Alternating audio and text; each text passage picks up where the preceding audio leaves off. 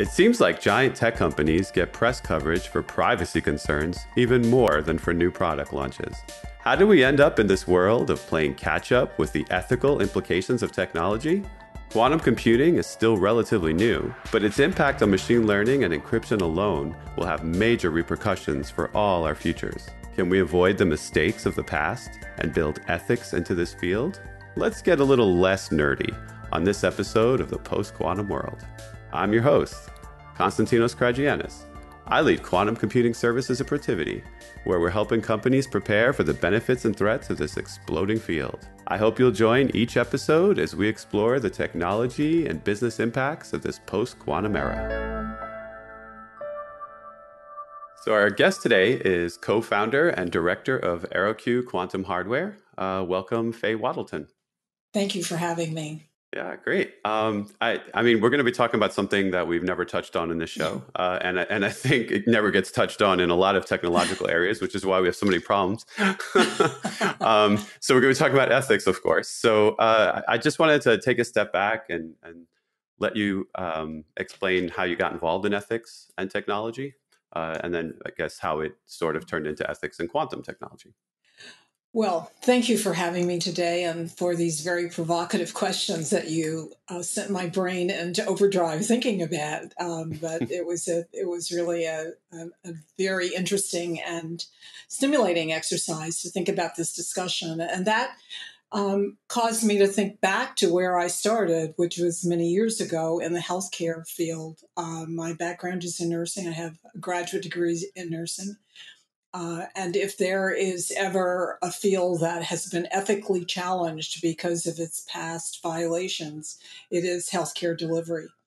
And the biochemist and the bioethicist have had to grapple with, and we're still grappling with some of the remnants of the lack of ethical considerations, which very often do not precede, but often follow technical and other kinds of scientific developments. The latter part of my career, the bulk of my career, I guess I should say, is in the area of prevention to alleviate the problems before they occur. Family planning and reproductive health is a field that by and large is anchored in prevention and thinking about the consequences of future actions. Again, an ethically challenged field that is a source of and focus of enormous public debate right now. So quantum seems like just another day at the office in considering, but not really, because of the implications of quantum and the potential to really change the way we look at information and how we process information and the dangers that are already before us in not prospectively thinking about the implications of the powers that we are discovering and are attempting to make possible, make accessible to a broad base of human development. Yeah, that's a really good point. And of course, I definitely don't want to touch on the medical field in this podcast. That opens a can of worms with what's going on. Well, but there are lessons to be learned about how the world can evolve when you don't attempt to make a framework, to set a framework and to gain consensus. It goes eventually to very rigid regulatory imposition of your practices. So I think we don't need to get into it, but I think there are a lot of lessons to be learned. Yeah, definitely. And there's lessons to be learned in just technology, right? I mean, let's talk about the mistakes of the 90s. I feel like at that time period, we just dove into the internet. And it was just, let's do whatever we can, and we went full speed ahead. And of course, besides the bubble bursting, there are other implications of what happened, right? Well, but we didn't just dive right in. The internet came upon us from mid-century. That's sometimes hard for people to recognize that these tools and the development of them were well underway before the latter part of the 20th century. And here we are in the first quarter of the 21st century. it took people imagining what the potential would be for these enormous powers that we had gained and had evolved, and that were challenging laws of nature that even Einstein said were not possible. And it took the imagination of people to think ahead as to what this could possibly mean. What happens if we develop this machine? What happens? Oh, we developed that. We created that potential, that power. Maybe we can take it a step farther. But that's, again, a lesson that I think we can learn from the 90s, that there was a great deal of attention to development of the technology, and whatever the problems were and are, because we are dealing with them now, we address retrospectively, as opposed to what did we do before and how do we engage more broadly and in a way that builds consensus that we can avoid some of the problems of the 90s and the early 21st century. Yeah, it was kind of a failure of imagination. You know, we created this network. We had these primitive looking web pages, and who would have thought they can lead to any issues? Who would have thought there could be privacy implications, right? They were static billboards at the time. You know, Well, you didn't think of them as but there were people thinking about that, but their voices were not engaged. Mhm. They were not sought after. They were considered fringe. They were considered obstructionist, that were standing in the way of technology and development and advancement. And so now we grapple with it, and the problems are enormous. But that's why this work now is so important, that we not sit by the wayside to say, well, let's wait until quantum is really online and people are really using it, and then we'll worry about it. And I think that would be a mistake and would reflect that we have not learned from the sins of the past. Yeah, to me, it feels a little bit like at the time we couldn't understand all the possibilities ahead of us, so we didn't worry about all the possibilities ahead of us. And I feel like with quantum, it's similar. Like we know some of the big use cases, we know some of the things we want to use these machines for, but I still have this like sneaky suspicion that we don't even know 1% of what these machines are going to be used for within a few decades, you know? And we're right back to the beginning. You know, who would have dreamed of things like Facebook when we were first looking at gopher Well, pages but or something? we can dream about it now, because we've Yeah. lived with Facebook and we've lived with other technology platforms, and so we can dream and we can think about, well, this is where we are. What ifs? And I think in the past we have not. You know, we're so focused on the development of the technology and the people who are engaged in the development of technology, sort of kind of like, you know, the bioethical conundrum. The people who are doing the work, doing the research, their heads are down in the work and broader, and then it gets released upon society. And there has not been an input to say, wait a minute, let me think about that a minute. What ifs? And I think there is an opportunity now to bring a broader circle of stakeholders to say what ifs. And that is one of the initiatives that EeroQ has committed itself to convene experts from fields other than the quantum field, other than the world of physics, to say what it means and what are the implications for their particular area of work and expertise, and how might this enhance what they do. What are the problems that they see that might arise that need to be at least addressed? There will be no big bang event that suddenly quantum is up on us. Just as the internet evolved over decades, so will quantum. It will not be immediately accessible to the whole world overnight. We wake up one day and all of a sudden our machines are in quantum. And so let's, you know, I think we have an opportunity to really take advantage of this time. And have any of you met yet in that context? Have you started? We have started talking to people who are interested in doing this. We produced a paper on quantum and ethics and what we thought were the problems of not opening the circle for discussion and consideration. You know, when you need to build consensus, that's really pretty hard and long-term work. And it means that you really have to open the circle if there's to be consensus. And of course, there's great aversion to there being immediate regulatory restrictions. So building a consensus is a step or two, or maybe even a leap forward in people understanding the complexity of quantum physics and the application of the technology, which is a big challenge because a lot of, I mean, there's a whole world that have never heard the word quantum.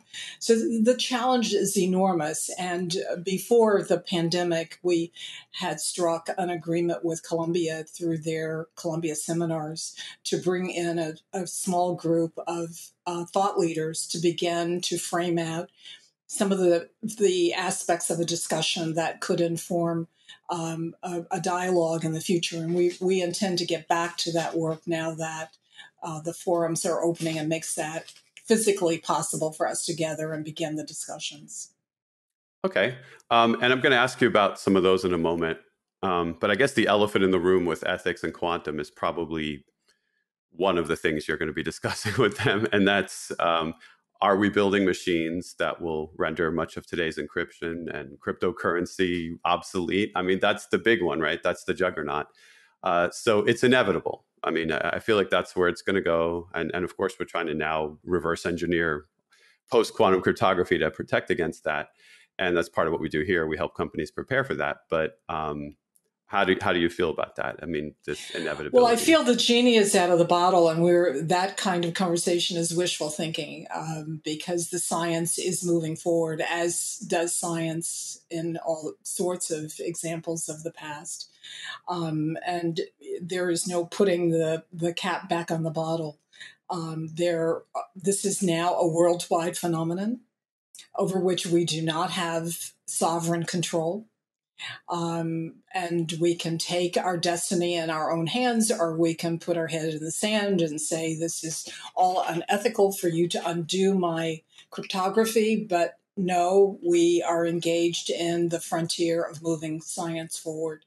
And the challenge for us is how do we make it for good and hopefully avoid the violations that we are grappling with this very day as you and I are having this conversation.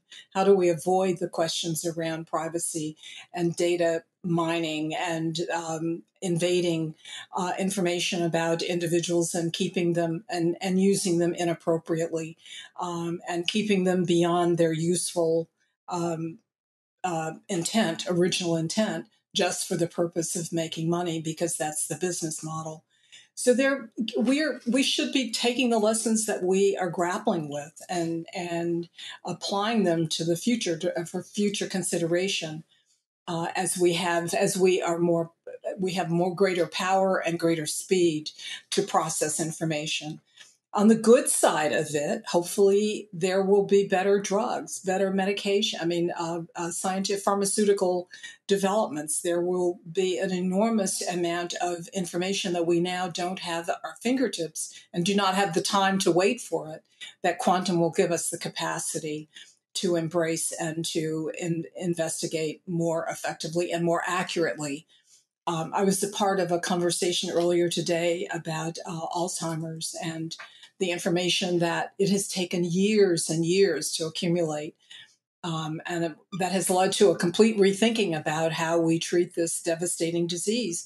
And I sat thinking that how useful quantum processing, if we were at that stage of development, might have been, and how many lives might have been saved if we'd had the benefit of this data 20 years ago. If we had known that Alzheimer's is not a 7 to 10 year disease, it's a 25-year disease, but that has only come about by painstaking labor with the instruments that are at our fingertips, but that a future generation of processing would bring to our knowledge much more quickly. So when you're discussing issues like this, what kind of output do you expect from like this panel in the future, for example? Like, are they papers? What kind of calls to action? I'm just curious about that aspect of it, like what you hope to get the industry to do. First of all, I think just helping people understand what quantum is, because this is a Oh, yeah. new word. A daily This is a challenge, new word, absolutely. exactly, Yeah, exactly, yeah. and Every call, I'm like, recognizing. wait, yeah. Does he know? Does she know? Who do I have to explain to? You know? Yeah, I Yeah, know. but you don't have to go to the laboratory and do the experiments to be knowledgeable or to gain knowledge about the implications of the technology. And so I think that we envision, as I said earlier, we produced and published probably the most comprehensive paper on ethical considerations in quantums about 3 years ago. We intend to build on that. We intend to bring people from the sciences, or the earth sciences, from the medical sciences, from philosophy, from communications, from politics, from computer sciences, from a range of professions. And there can be a primer on quantum, but more importantly, to think about, well, if you have these powers that you can process data more effectively in your world, more extensively, more quickly, that information is accessible to you in your lifetime, because some of the information in our lifetime we will never know based on the current technology. What would you do with it, and how would it advance your particular area of expertise? What dangers would arise with that kind of knowledge? How could it be misused? How could it be used for the benefit of your profession, but also how might it be misused? And what do you see within your profession that it would take to build a consensus around the ethical considerations of quantum in your profession?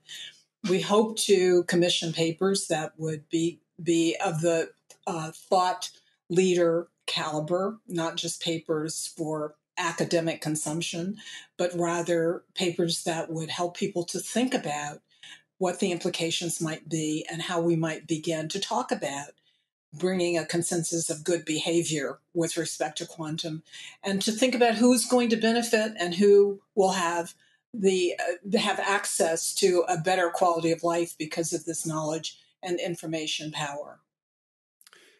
Yeah, and to help bring it into more present day examples, quantum's going to also do some things that we currently do just a lot better, and machine learning is a great example of that. So I thought it would be good to frame a few questions here around the mistakes we've seen in machine learning, and how we can learn about what quantum might do to possibly exacerbate those. So when you think about just those general AI machine learning type mistakes we made, do you feel there's anything being done to address the ethics of them now, and how will they be made way worse with something like quantum machine learning? Well, I think, yes, there are a lot of folks who are talking about the implications of bias in machine learning, unintended bias, that the rather elitist access to machine learning that is not broadly available to others, the misuse of data and information that machine learning gives us, and the possibility of general access to AI. And how that data gets used is something that is creating a great deal of concern and a great deal of attention now. And even though it might be a kind of a scary moment for the folks who are involved in technology, I think it was time for a little shakeup for us to kind of rethink these business models. Do we really, in the long run, want people to have access to our personal data ad infinitum because they can make money and they can use it and they can plumb it and they can push this data and pump the data for the purpose of the success of a corporate entity? Or is it used in a way that is intended, and that the power to do so doesn't mean that you should do so? These Nothing will be resolved overnight in a split-second decision. There won't be a big bang, as I earlier mentioned. We should gain from our mistakes. We should think about, well, we made a mistake in terms of not being more careful about the limitations of artificial intelligence and the data that is kept, and we needed more framework around that data in terms of what's permissible. The Europeans have done a pretty interesting job around that fairly early on. And we could use their example, even though we have not embraced it as rigidly as they have circumscribed how personal data can be used. I think that the greatest fear that people have is that their personal and private lives will be invaded by external forces over which they do not have control. And that is certainly likely to happen when you don't do the hard work of building understanding and consensus among trusted leaders and thought leaders who help to think through before the tragedies occur what is possible. Do we really need to have technology that begins to prep kids into Facebook kids so that there's a pipeline for one corporation? Is that really what are the dangers? What are the benefits and what are the dangers? And it does take some courage because you're pushing against enormous corporate entities. But we've done that before.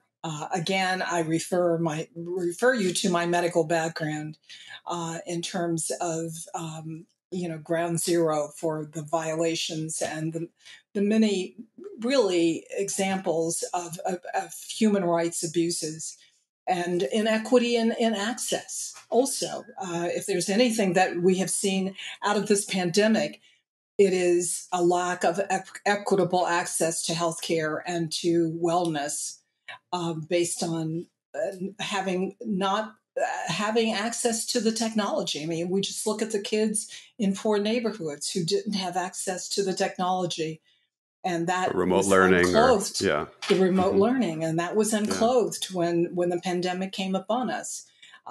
Was anybody ever? I mean, I even before the pandemic, I had participated in game conversations around what if there is a pandemic. That people in healthcare communities do talk about that. But I don't think anyone anticipated or imagined the implications for a whole sector of the population that very often is poorly understood and very often neglected. And the cover came off of it in this particular crisis that we have been in with COVID-19. So that's an example, I think, of where we can do a better job in thinking and imagining what ifs. Yeah, and I like to think that we're sort of at a point where we can make a difference early and learn from mistakes. So with AI, sure, quantum machine learning will have the ability to handle way larger data sets one day, get us results way faster, maybe more accurately, right. And then we'll have advantage. So at that point, wouldn't it be nice if it were just that simple? But it won't be. Yeah. Can't we just now institute some safeguards that we never put there in the past? Like it's almost like we have a chance to go back in time and do machine learning all over again. Well, that's exactly what I'm saying. Yeah. I mean, there's a reason why they went out in the wilderness and Silomar to say, this is the way we're going to behave in our labs, and let's set some ethical standards for ourselves. Let's say these are the things we won't do in DNA research, and I think there are lots of examples of grappling with ethical considerations in advancement. Quantum is not the first rodeo in advancement. Let's be clear about that. It is not the first time we've had major advancement that have had worldwide implications. We don't need to start from go to think about how we begin to think about the enormous task of education and creating awareness and understanding. The other thing is that we now live in a world that people have experience with technology. We're not we're not neophytes any longer, let alone beginners, but there is a great depth of experience with technology.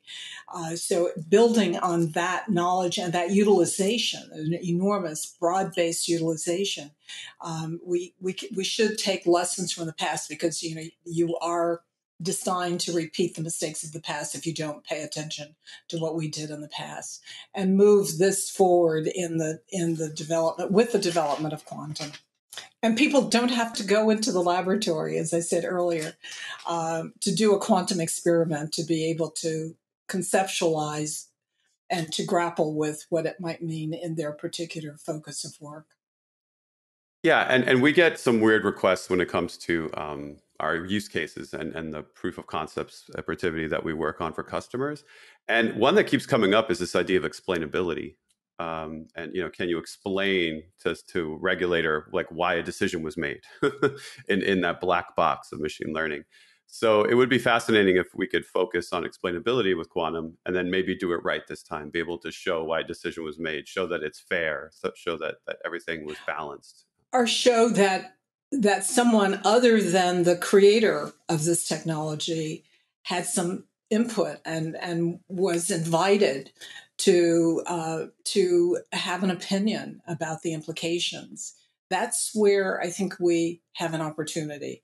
And I know there's a great deal of conversation about this is too early.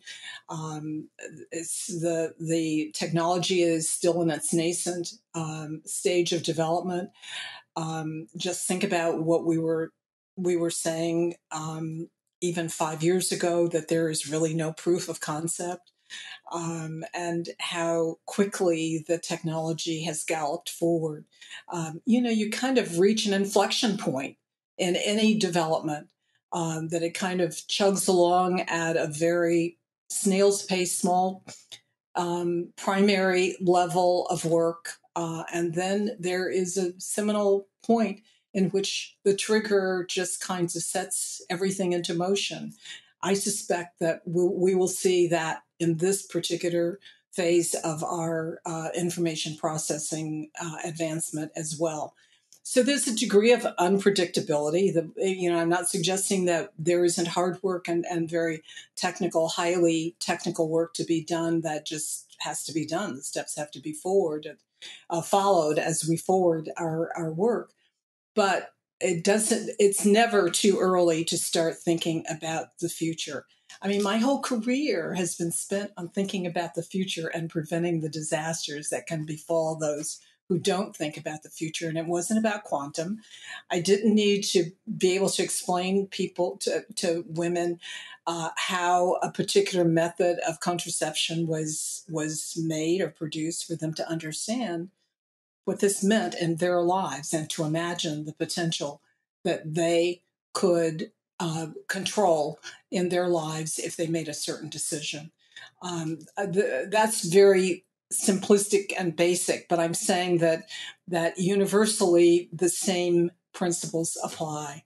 And I contend that it is not too early to begin to think about, even if we spend some time looking back at what we've done right in AI, and what did we do wrong, what did we do right in the biomedical considerations, and do we really want the kind of rigid regulatory processes to befall quantum that have befallen the medical establishment? Probably not. And so there is a learning curve for the profession that I think is very important for there to be attention given. Interesting. Yeah. And it sounds like since you've dealt with all avenues, from medical to here, you've thought about society as a whole in different Yes. ways. And so what do we do now? How do we make sure that all these advantages that quantum promises can benefit society as a whole? Not just about like the fears of doing it wrong, but just the benefits, make sure that everyone's getting something out of this. Well, it's hard work. It's long-term work. And it's more than just our little sandbox here in America. It's work that requires multilateral collaboration. Work in quantum is going on around the globe. It's recognizing that you can't ignore the efforts that a number of countries have made sovereign commitments to the development of their quantum technology. So I think that the multilateral institutions need to be brought into into dialogue as well. It's an enormous task before us, and again, as I said a few moments ago, there's a great deal of criticism there. We often hear criticism; it's too early. We don't need to concern ourselves with that. Nothing is going to be locked down, tick and tied, as the accountants would describe it, to be precise and rigid. But the engagement is what is really important. And the recognition that part of the engagement is gaining an understanding about this new and really different technology, but has the potential to really reset the world in terms of access to information. And that takes a long term to accomplish, takes a lot of work and a lot of diligence. A lot of naysayers who will say that you won't tell us what to do. But the atmosphere has to be charged with the intent to bring as many constituencies as possible into the tent of thinking and understanding about the potential for quantum computing. Yeah, and that's how it affects the world. But sometimes I also think, wait, this is a new industry, right? Like, so because it's a new industry, do we also have one other possible reset here? One other thing that we can do right that we did wrong? Like, is there a way to now better build diversity throughout the quantum stack and the industry, from that side? Not just the people who are benefiting from it, but just the people in it. like it's almost like you have a new chance here. There's no old boys clubs, for example, right? It's a brand new industry. So how do you feel about that? It's just, well, first of all, it's not just an industry. It really is a sector of technology that will impact many industries. And there is turbulence in the land around who is included and who is excluded, and the necessity that many voices and faces be permitted and be a part of be at the table, and to be a part of any advancement of human development. If we want to speak of the industry, just take a look at the photographs in the industry, and it would appear that we are destined to repeat the patterns of the past. People who are working on quantum technology these days still are largely white men. I'm not. I'm an African-American woman, and I think my sensibilities about the experience of being a member of a minority group perhaps creates the kind of sensitivity and urgency that I feel, the necessity for bringing a broader circle of voices into the conversation, if for no other reason than just to learn about the technology, that it's coming. Even if they are not in a position to have great influence, well, they might influence the person who does have the capacity to have impact. So I don't see this as an industry. I see it as an industry of people developing the technology. And even there are multiple ways in which the technology is being developed. Not everyone is pursuing the same pathway. As a part of EeroQ, we are in the electrons and in helium. And we are on that pathway as a singular path, because we feel that it has the capacity to be the most stable hardware and to scale up more effectively than some of the other methodologies. But there are many people on this path, on this journey, and different pathways. So I just feel that I can't say it enough that it's really important to see the circle of stakeholders beyond those who are creating the science and the technology. The science and the technology are largely led today by white men. There is some evidence that there are efforts being made to bring women in, but that's about it. the industry does not look like the rest of the world. A lot of that probably has to do with who is trained in the sciences of engineering and physics and the other disciplines that are required for this development. So it really is a mirror image on the lack of diversity throughout our society. Yeah, and I think this is an opportunity for a great reset.